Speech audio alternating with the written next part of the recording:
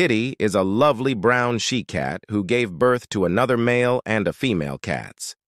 These two are also brown cats, just like their mother, and both are alike. Mama Kitty named them Shone and Snoopy.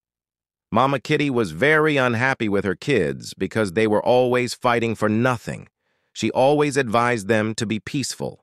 One day, Mama Kitty brought a ball of thread for her children to play. Mew, mew. I want it. Shone took the ball and ran away. No, I want it. Snoopy ran behind him and grabbed one corner of the thread. Leave. It. That is mine. Shone cried out. Shone. And Snoopy started pulling the ball to opposite sides. There was a tug of war. Ultimately, the ball of thread began to unwrap, and both of them got entangled with thread. Oh, there was no escape. Mew, mew, please, Mother, come and save us. Realizing the situation, Mom Kitty did not interfere in this dispute. She said, settle your fights yourself, don't call me.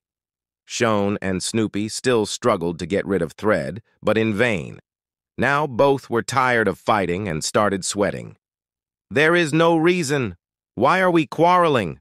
Shone said to his sister Snoopy. Yes, we will never fight, Snoopy retorted to Shone, pulling her hand around Brother's neck. Mom was very happy now.